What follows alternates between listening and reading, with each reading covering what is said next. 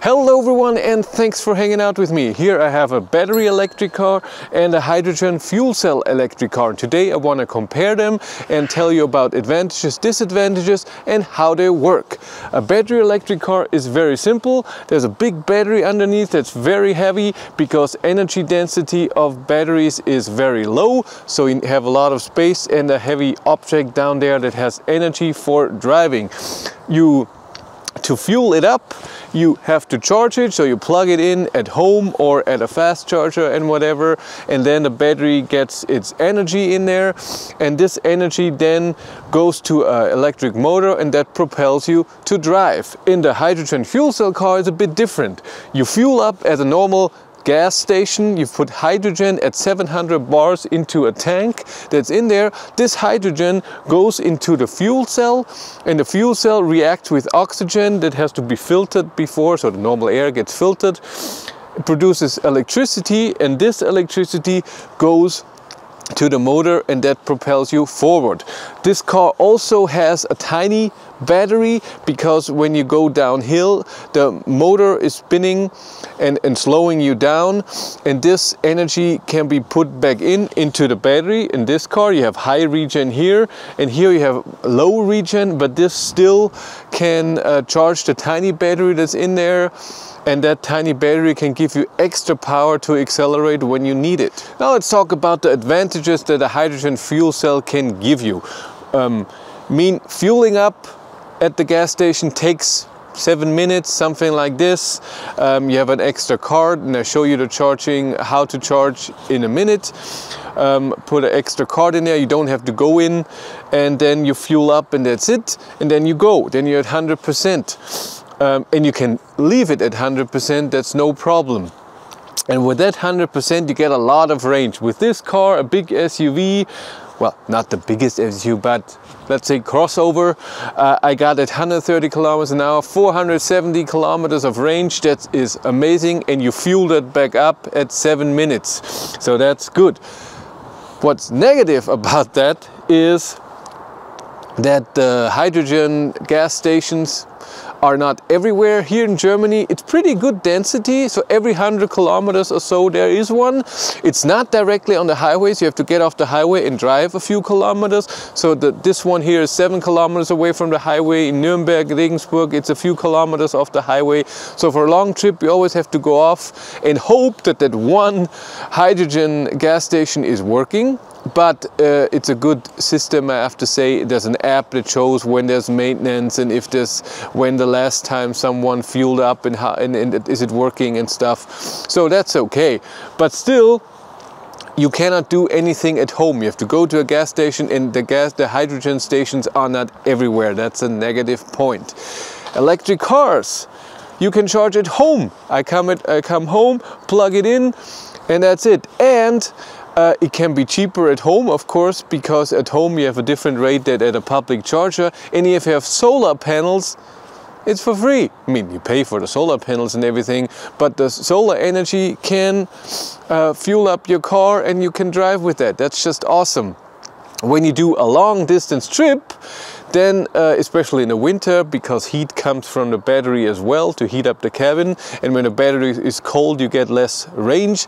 You drive and then you have to charge, and charging can take up to 15 to 40 minutes depending on the car and where you drive, how the temperature is. It can take a while. So that of course is an advantage with the electric car, but charging at home is just amazing. And usually you charge to 80% at home, so the battery stays healthy. And with the hydrogen car, of course, you can fuel up fully. It doesn't matter because it's just a tank. Also good with the hydrogen car is that the heat comes from the fuel cell.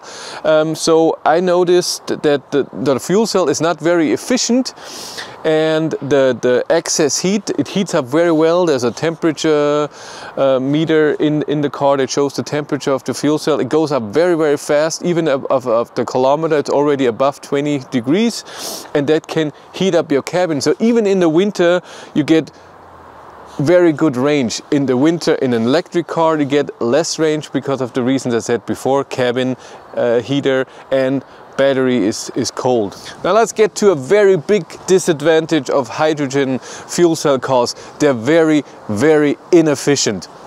To get hydrogen, first of all, right now, it's mostly produced either with natural gas or it's a byproduct from gasoline productions for internal combustion engine cars. So it's not very clean. You can produce it with solar power, but you need a lot of energy for that. So it's very inefficient to produce hydrogen, and then the fuel cell itself is also very inefficient.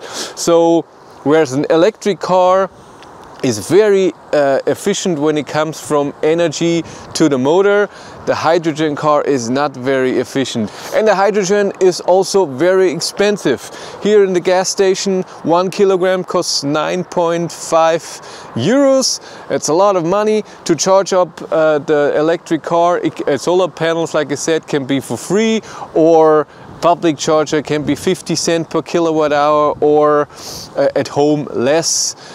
25 is what I pay cent per kilowatt hour, but others pay less in other countries. So it's way cheaper to drive with an electric car because it uses also this money that you spend in a better way.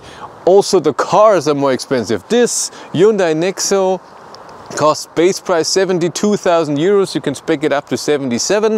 This ID3, for example, starts, depending on the battery, but it starts at around 32 and can go up to 50 for the biggest battery and the biggest spec, or 55, something like this.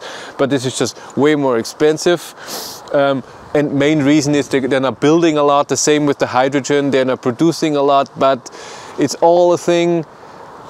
Should solar power produce hydrogen? Why not put it into batteries and do it electric car? Is more efficient, you don't lose that much. So even though this is a good idea, and I like Hyundai that they're trying this, and I wanted to test it how it is, a battery electric car is still better. It's starting from, like I said, charging at home. That you decide what the price is wherever you get your electricity, but here you have to go to the gas station. The prices are set by someone, by Shell or whatever, where you're fueling up, and you have to go to a gas station. You can't do it at home. Yeah, for me it just feels better to drive the electric car. First of all, I charge at home. I can select my provider myself. With the hydrogen car, you have to get the hydrogen where the gas station is. There's no other way, and the prices are also set. Like I said, solar panels for electric cars.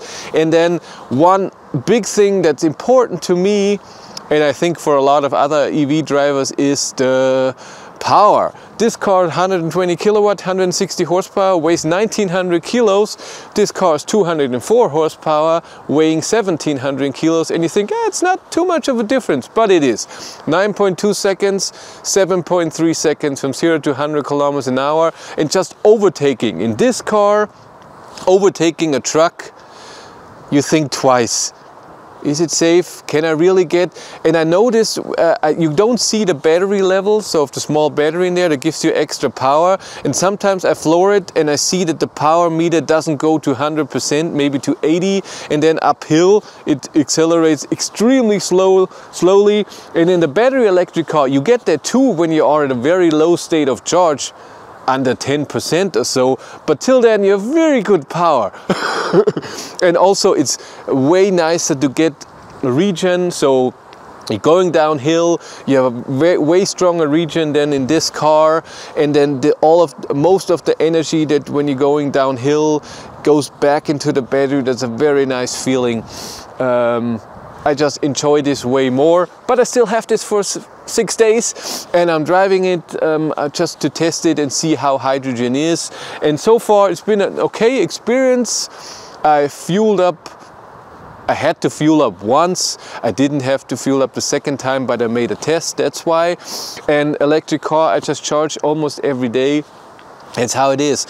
In this car, like I said, at 134, 170 kilometers of range. In my ID3 now in the winter, I get 210 kilometers of range at 130, maybe even less. It depends on the temperature. But still, it's a way nicer feeling. It feels better. The drive is better. And I'm honest, I'm not a big fan of gas stations. I'm happy I don't have to go there. And I'm not a fan when chargers are at a gas station. Okay, but that's it for me. Thank you much for watching. Have a great day and take care. Bye.